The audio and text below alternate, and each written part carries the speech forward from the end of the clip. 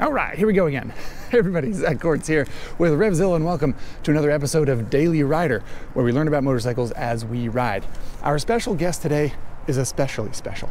And I know I often say that, but this is our very own BattleToad.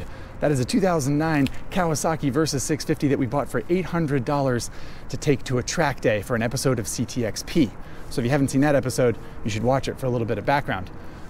It's no real secret that around here we're big fans of the Versys 650. So how about one with 28,000 miles and a bunch of crashes and subsequent modifications? You probably have a lot of questions. Is it safe? Will it wheelie? The answers to all those questions and more right now.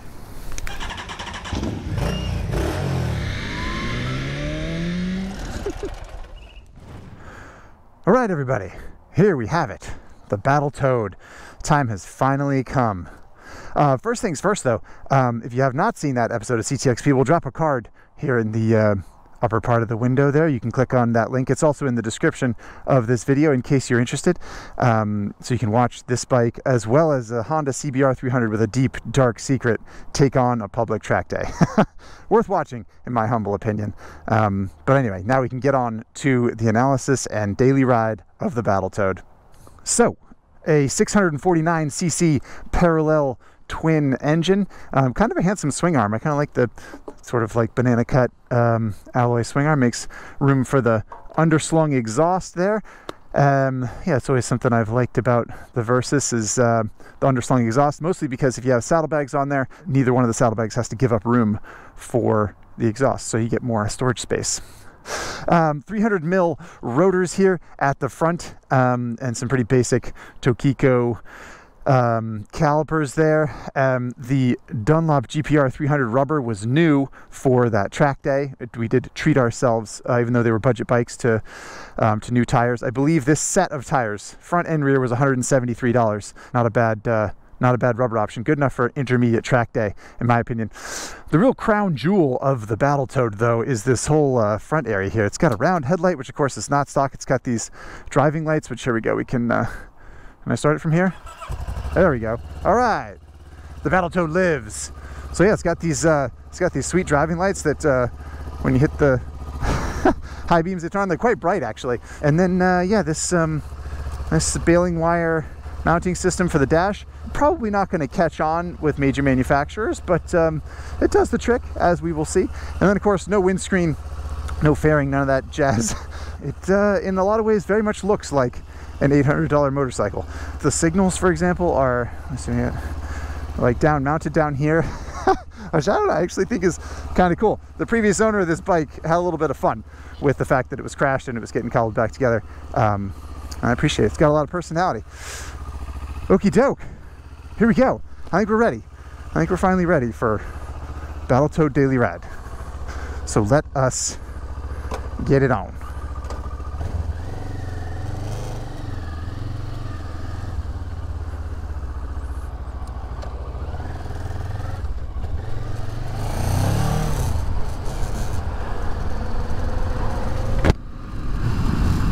Some basic specs for the BattleToad. Horsepower and torque numbers feel kind of meaningless at this point, because who knows how much power it actually makes with you know, the better part of 30,000 miles on the clock and a checkered past, you might say. But I think it was rated at about 62 horsepower, something like that. I think 62, and maybe 45 foot-pounds of torque, something like that. It's you know, power and torque numbers that often get kind of they get kind of blurry because I don't know, it never really feels like it matters much. You know, if you're on a bike that has some sort of horsepower war, or like the horsepower number is a big piece of the bike's persona, you know, like it's a sport bike, or like, oh, it's 150 horsepower ADV bike or whatever it is. But with bikes like this, I don't know, it always is like 60, 70, whatever. Like, it's almost like, who cares, right? And this Versys in particular is lighter than your average Versys from 2009, I would say, on account of removing all the bodywork and everything. I put it on the Daily Rider scales. It weighed in at 439 pounds, and I believe it was around 460 when it was new. full of gas. So yeah, 20 pounds lighter, I think, approximately. So that's not bad. And on the topic of fuel, the big green gas tank here in front of me holds 5 gallons of gas. So yeah, pretty spacious gas tank, which of course hurts it on the wet weight front, but you know, this is the Versys 650 Superleggera, so no, not too worried about weight. Of course. Another spec worth talking, green light. Another spec worth talking about while we're at the red light, which didn't last, is the seat height, which rated, I believe, at 33 inches, 33.1 inches, which is kind of tall, actually. And of course, the Versys is tall is one of its things, you know. It's meant to be approachable and has definitely grown into sort of a budget luxury, split the categories a little bit there. But back in 2009, it was pretty unapologetically tall and gangly. It was the poor man's Ducati Multistrada of that era. And yeah, so a 33.1 inch seat height is not especially low or approachable, especially considering the bike weighs 450 pounds, depending on your lightness upgrades. But even with all that stuff, it's pretty approachable. Just something to think about if you're shorter in stature about a Versys, whether it's crashed or not. A little bit tall. We here at RevZilla paid $800 for this Versys, but of course MSRP was a little higher than that when it was new. I think it was about 7 grand, 7,100 bucks maybe, something like that. Which yeah, is kind of a steal. I think a new Versys now is just about 9 grand maybe. Anyway, 7,000 bucks for this sucker, brand new. $800 used on the used market, which was it was a good find. I'll admit that. I don't think there are a lot of Versys 650s out in the world in this kind of shape for 800 bucks, but maybe 1,500 bucks though. And so from an ergonomic standpoint, it's darn comfortable. Like I said, seat maybe feels a little high if you're a shorter person, but once you're in the saddle, my goodness, is it comfortable. Good leg room, seat is pretty comfortable. This seat in particular does feel like it's soaked up a fair number of UV rays over the course of its 28,000 miles, or perhaps even between those 28,000 miles when it was sitting in the sun. So the seat cover is kind of crusty and hard, which means I slide around on it pretty easily, which I don't really like. But anyway, aside from that, very comfortable place to sit. Nice commanding riding position. You're sort of upright, but it's a little bit sporty. Yeah, good as always on Kawasaki's part, the Versys 650. Again, specific to this Versys 650, you might be looking at my hands and thinking, hey, is his left hand slightly ahead of his right hand? And the answer to that is yes. The bar's a little tweaked. So it's sort of, you ride with one hand ahead of the other one, which is a little bit weird. Can't say it's a modification that I would recommend for someone else's Versys. I can see my headlight in that Camry's bumper, and it feels like it's high. Let me adjust it. There we go. Just adjust it down a little bit. That's another feature, you might say, of the Versys 650 Superleggera, is the ability to adjust the headlight as you ride. So, you know, if you get a particularly heavy passenger, jump on the back, just reach forward and rotate that headlight down. This is the future, people. Anyway, this is the part where we usually talk about fuel mileage, and I haven't logged a ton of miles on the street on the BattleToad, so I haven't done a lot of calculations for fuel mileage, but 50-55 mpg is pretty safe to assume with a Versys of this vintage. I think that the BattleToad's probably slightly worse on account of a kind of a crunchy chain and, you know, no fairing. I feel like that probably hurts it a little bit. Over the bridge, BattleToad. We're getting a little bit of mist on my visor here. Looks like some sort of choppy bumps along this section. Good time to talk about suspension compliance. The old BattleToad's pretty good, actually. Yeah, it's not fancy suspension, yeah, it's not ultra high spec luxury springs and valves in there, but I don't know, does the trick. It's just sort of like all in the Versys ethos. Just there's nothing super special. It just all works pretty well. I don't know. This is also the part where we talk about mirrors. And you may have noticed that the BattleToad has some pretty funky mirrors. It's got these little bar end mamma jammas, tiny little bar end mirrors, the big sort of fisheye. So they're a little weird. They're dead smooth, I'll say that.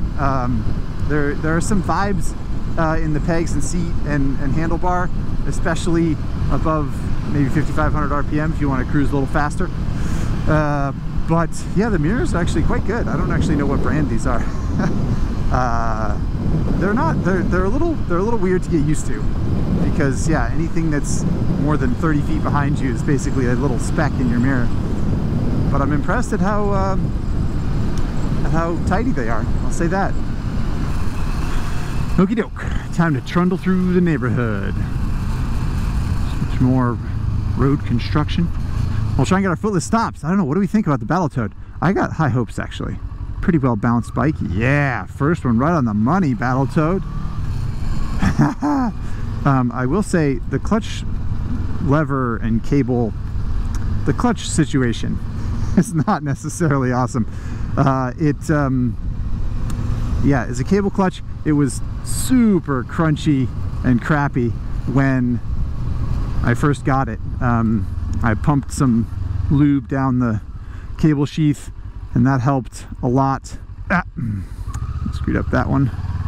1 for 2. So yeah, the clutch is a little more difficult than your average Versys 650, I would say. Could really use a fresh cable and lever. But no excuses, no excuses. Here we go, here we go. Blew that one too.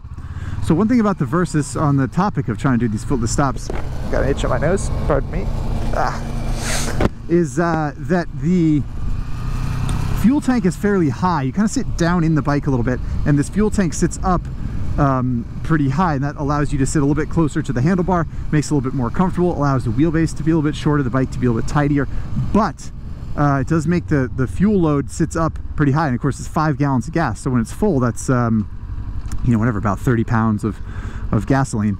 Ooh, just got that one.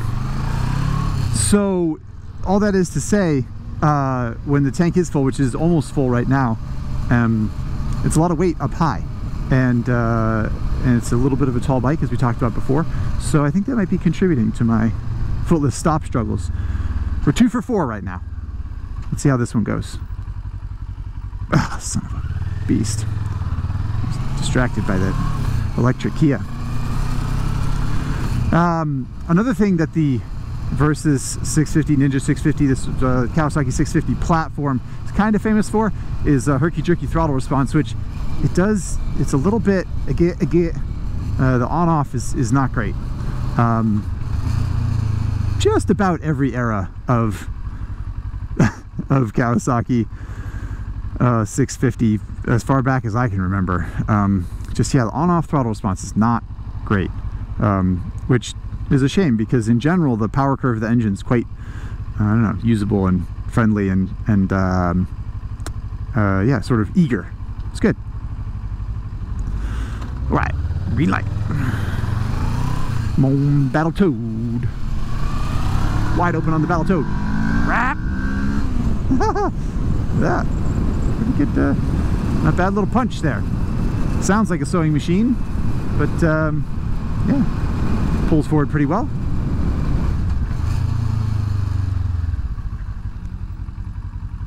No, that's okay. I don't know why she's apologizing. I had a stop sign. Woohoo! Versys 650 woolly. I get a weird feeling from the back end. I think the back tire pressure is low. Should check that before my ride. If I was a good motorcycling citizen. Please don't pull out in front of me. Thank you. All right, Lover's Lane. So we can talk about passenger accommodations. I haven't had anyone on the back of the BattleToad, I don't think. Did I go on a ride with? Whatever. We know that the Versys 650 is a pretty comfortable sport touring machine, and the passenger accommodations on this bike are not too bad. So yeah, I think if you have this bike, it'd be a good one to be passenger on. If you have the BattleToad in particular, you might have some struggles getting someone to join you on a ride. if they have, you know, if they're discerning at all as far as aesthetics and that kind of thing. All right, as we approach our twisty road section here, we're behind a white Toyota Prius, so needless to say, the pace is set. A pretty high bar. Man, it feels like dump back there. Am I getting a flat tire? Something's going on. There's like 20 pounds of air in that back tire. This isn't good. I was clowning that Prius, but we're actually we're kind of cooking along here behind these cars. Just respect. But more to the point, I was sorry, I'm here to talk about the motorcycle, right? Not the cars in front of me. Versys 650 in general is a very impressive bike on a twisty road. I say impressive. It's not like you're gonna blow anyone's socks off. It just doesn't look like a bike, maybe this one in particular, although, you know, this is a Super Leggera, but in general the bike doesn't look like something that would work very well on a twisty road, but it's really nicely balanced, and it is tall, and you know, it's a little bit gangly, but the chassis just works so well. You can sit right in the middle of the seat. You don't even have to move around in the saddle or do a bunch of body English and try and look like Marc Marquez. You can just plonk yourself in the middle of the seat and rip through curves and drag your toes all day. It's comfortable and sporty. It's an excellent platform. This particular Versys 650, the BattleToad, of course, went to a track day with some amount of success. Again, if you haven't watched the CTXP episode, I would encourage you to do so. But yeah, I mean, I got my knee down at the racetrack and burned around on $175 worth of tires. So yeah, it's as far as how it handles, it's I think it punches above its weight, certainly from a cultural perspective. All right, I think we did pretty well covering the BattleToad's sporting prowess, and we can cut onto some surface streets here. Let's go, BattleToad! Okay, I was gonna try and pop a wheelie, but that didn't happen. Maybe I'm roaching the clutch by messing around with it. Sorry about that, dude. Approaching a red light. We're gonna talk about brakes. BattleToad's brakes. 28,000 mile old brakes with rubber lines. There we go. Whoop. Oh, just still a little stoppy. Whew. I tell you, nothing this BattleToad can't do. I don't have a neutral light. I actually just realized that. Do I? No. Mid-neutral now. At least the fuel gauge works. That's good. But in general, the brakes aren't bad. There's not a ton of bite initially on the lever pull on the BattleToad, which will happen with old brakes, but pretty decent power. The brakes are kind of I don't know, kind of the BattleToad in a microcosm. You know, like the lever's bent and the pads are just about worn out, and it's the whole situation is a little bit sketchy, but it actually works pretty well. I mean, yeah, the brakes are you know, they work better than they probably should considering how they look. Yeah, like I said, the bike is kind of the same way. It's like scarred and chipped and dinged and dented and shredded and modified, and but in general, I don't know, it's got good bones, good strong BattleToad bones. Another red light here. Let's see if we can get another stoppy out of this mamma jamma. Whoop. Lock the front wheel. No ABS on the BattleToad. Anyway, the engine. Yeah, just the sound it makes. I don't know. I've just been always kind of uninspired by the sound of a 180 crank parallel twin.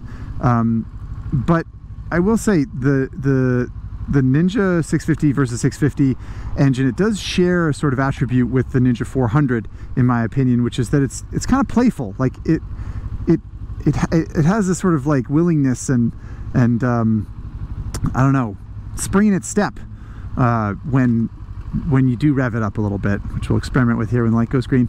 Yeah, just, I don't know, it just wants to have fun, even though I don't love the way it sounds or feels particularly. Little Willie versus 650 power Willie. Like I mentioned earlier, short wheelbase, about 55-inch wheelbase, I think. So actually does pretty good wheelies. Hopefully we'll get one of those later. We'll see.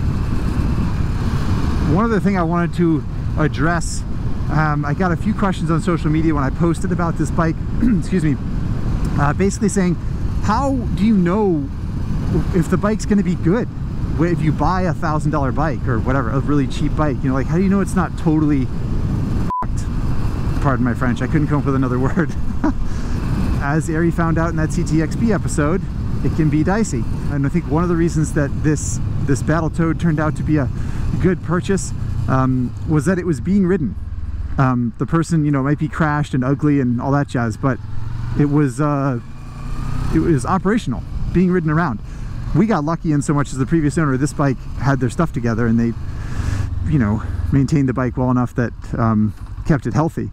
But yeah, that's my big piece of advice, is that if the most recent thing that happened to the bike was that it was crashed, be very careful. If it was crashed and then put back together and someone's been using it, that's a sign that there's a little bit more hope, I think.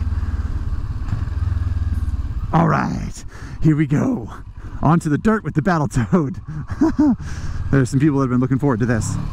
Ah, yeah, getting Swayze. I mean, the Versys 650 is pretty fun for plodding down dirt road. These tires are not very fun for doing this kind of thing. They're like skittering all over the gravel here. But yeah, Versys 650. Oh boy, yeah, it's a little sketchy. Versys 650 is pretty good for. Oh no, someone blocked our jump. Oh, they don't want us to take the jump anymore. Very sad. Very, very sad. I guess we'll do a little wheelie here. Little mini jump. Oh, and this is all different too. Oh, someone came through. This looks like a jump. I don't know what this is, but I'm gonna hit it. All right, that was actually a pretty big jump. Didn't bottom the suspension though. Not bad.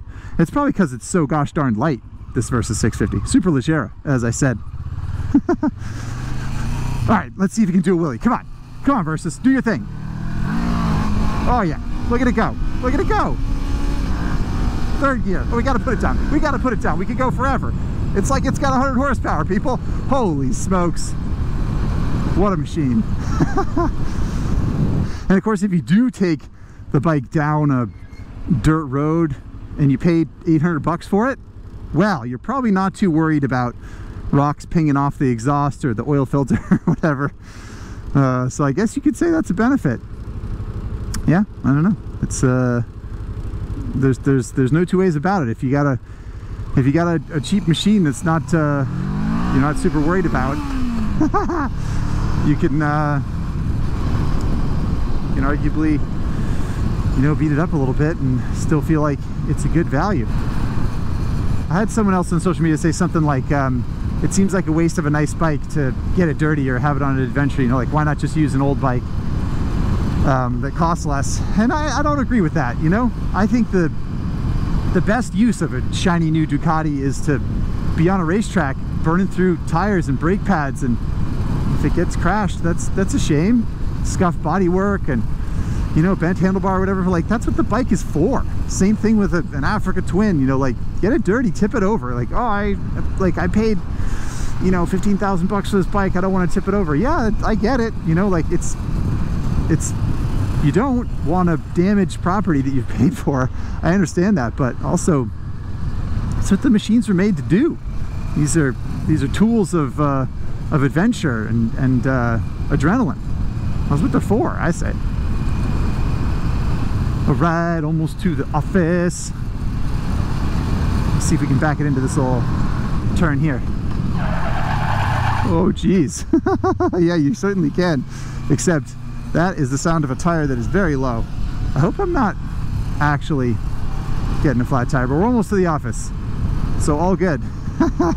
But yeah, the Versys did not have ABS, which means you can back it in like crazy, which I'm not going to do because of the picketers. Again, I don't want to freak those guys out. But yeah, I've been doing it a lot. It's pretty fun.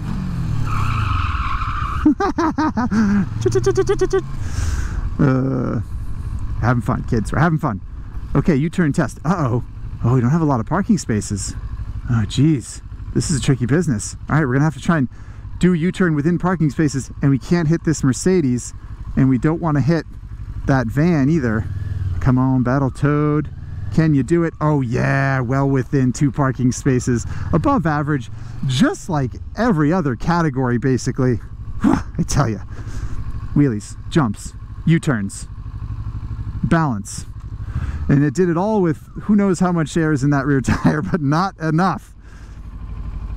Pretty embarrassing mistake to make, I gotta say.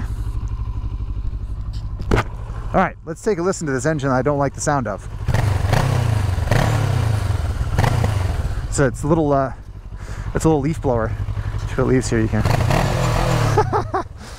Yeah, like I said, kind of an appliance, but a very willing and eager and fun engine to use, despite sounding like something from Black & Decker. Okie dokie team, time for Instagram questions. As always, here we go, we're jumping right in. This is from 99F150. I wonder what kind of truck this person has. Anyway, did you do a quote Dave makeover and fix safety related issues, brakes, tires, etc., or did you just go full send with what you got? This is a good question. So Dave is a reference to a CTXP episode from 2020 where we got an old GSX-R 1000. If you haven't looked for that, check it out, please. Dave the Gixxer, for everyone's information, got a full makeover. I mean, Dave got new suspension, new foot pegs, new seat, new, you know, clip-ons, new grips, new, like every part of the body that, every part of the bike that you touch with your body was fixed, and suspension and tires, chain and sprockets, the whole mamma jamma. Dave cost us about $3 grand, $3,500, I think, and ended up, we probably put $5,000 worth of stuff on that bike. So yeah, that bike got a full makeover, as 99F150 points out. The BattleToad, to answer your question, no such thing. What the BattleToad got was lube on the throttle cables, lube on the clutch cable, I believe a front brake fluid flush, fresh oil, and fork seals. We spent $47 on fork seals because it was leaking, and that would be a safety issue. But other than that, the BattleToad, oh, and the tires, we mentioned that. Other than that, the BattleToad remains. The deal we made for the CTXP episode in which the BattleToad participated was no aftermarket parts. So you could change fluid and you could fix things that needed to be fixed for safety's sake, but you weren't allowed to put anything on there. No foot pegs, no new levers, no chain and sprockets, nothing that. So as it sits, basically is what we got aside from fluids and fork seals. Okay, I want to say Ari, but most people usually say Ari. So Ari the Adventurer says, how does this model Versys compare to the 2015 update? Right. So a few things happened in 2015. And I'm not going to touch on all of it right now because nobody wants that. But the big ticket items, it got a rubber mounted engine, and that made it quite a bit smoother. It got a ½ gallon more fuel capacity in the tank, up from 5 gallons to 5.5. And it got made slightly more comfortable, I think. I want to say the foot pegs were moved down a little bit, or the handlebars were moved up, something like that. I kind of forget. It's the same basic structure of the bike, but in 2015 it did get a makeover to make it, I know what it was. The fairing got a lot bigger, and the styling changed, of course, and then you got adjustable windscreen in 2015. I believe that was that update. So yeah, it sort of started leaning more towards touring bike. So still a sporty, good platform. Post 2015 bikes, that's probably the one I would buy if I was going to get one. But this era is a little bit more raw. You know, it's like a little bit fizzier than the new ones, which I kind of appreciate. Maybe that made it better at the track. I don't know. Ed Pertiera asks, would you recommend this as a first bike? You know, this Versys 650, this BattleToad, yeah, I think I would. Why not? I don't know. It's safe. It's sound. It's just horribly ugly, which I think is good for a first bike. I know a lot of people ride motorcycles because they're cool, and I would lie if I said that I hadn't, you know, benefited from from the cool factor of motorcycles over the years. But I don't ride motorcycles because I want to look cool. I think it's fun, and I enjoy it, and I think it's good transportation, and it makes me smile, and I like trying to be good at it. So yeah, I think that if you want this bike as a first bike, then that is a good sign that you're chasing motorcycling for the right reasons, as far as I'm concerned. yeah, plus if you tip it over, whatever. Next up, Ivan Vram asks, I honestly like the looks of this one over the first gen Versys. Right, yeah, well, you know, the round headlight's actually not bad. I think it even looks better than an ER6N, in my opinion. I think it's kind of handsome. I know we're in the era of round headlights now, but you know, I agree. Anyway, the question from Ivan Vram is also, is this better than a Z650? So the short answer is no. Z650 is more approachable. It's smaller. The seat is much lower. And I think that in general for people would be seen as a very good thing. For me, I don't know, I'd take the BattleToad. I like the tall seat because I'm tall. Like I said, I don't care what bikes look like particularly. So yeah, I would say the short answer is a Z650 is better than this because it's more approachable. And of course, it doesn't look like it fell down the up escalator. But, you know, a certain type of person might want a BattleToad. And that certain type of person might be me. Nate Baird has a great question. What tape do you prefer for seat repairs? I love this question. So yeah, this tape was on here. I believe this is Gorilla Tape. And Gorilla Tape is pretty good because the adhesive stands up pretty well to changes in humidity. And it's waterproof on the outside so it doesn't seep through. If you use something like gaff tape, it can be attractive to use because it's very flexible. But yeah, Gorilla Tape is sort of my go-to for these kind of seat repairs, and it looks like the previous owner, same thing. So there you go. I hope that helps. All right, last question is from Phil Herbert, who asks, if you had that $200 to make it an even grand, what would you do to it? I love this question. Great question, Phil. Let's see here. You know, you don't want to ruin the aesthetic, obviously.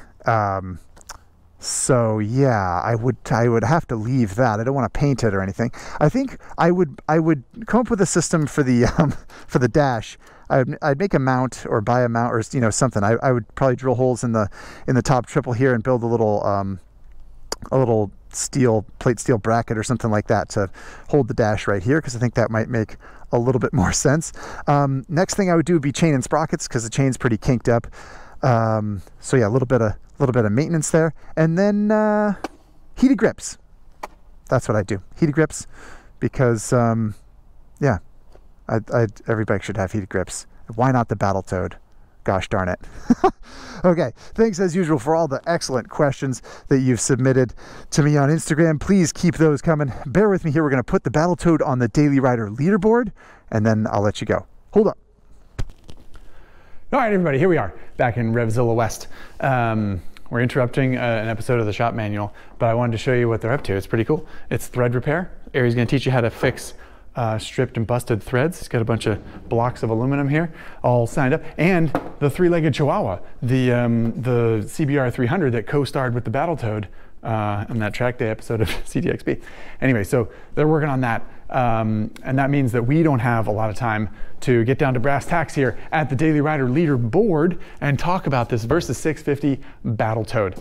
You could argue that it's more comfortable than an RS660, for sure. In fact, it is. You can't argue that an RS660 is more comfortable than the BattleToad, I don't think.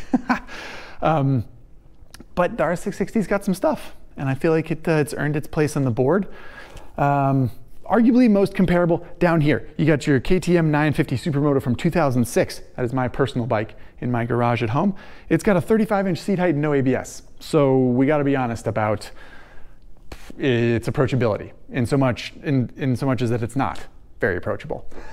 And that's why it's down the board a little bit, you know, so it's only fair. It breaks my heart a little bit because I'd rather ride my 950 Supermoto than most of the bikes up here, frankly, but I get it. So the BattleToad, it looks like a dumpster fire, but it's pretty comfortable and works pretty well. No ABS, no safety features, no comfort features. What do we think?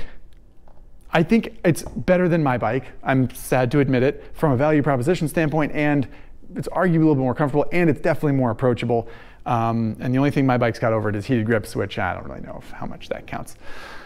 So Interceptor 650, MT-03, no, I don't think we can give the nod to the BattleToad there. How did the RS660 end up so far up there? Not very comfortable. It does have a cool little platform though to strap stuff to on the back when you take off the passenger seat. Maybe that's the reason. Anyway, here we go. Here's where it's going to go. The BattleToad just below the Interceptor 650 from Royal Enfield. I'm giving it the nod over the Triumph Daytona 765 Moto 2 because it's a pretty uncomfortable bike, even though it's handsome and fast and has lots of features. And Triumph's Rocket 3, which is a personal favorite of mine. I love that bike, but it does weigh between 3,000 and 3,500 pounds. I don't remember exactly how much, but anyway, it's very heavy.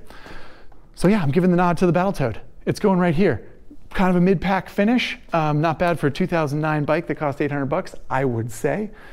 So that does it for this episode of Daily Rider. I hope you enjoyed yourself. I hope you'll check your tire pressure. It's an important thing to do. Do as I say, not as I do there.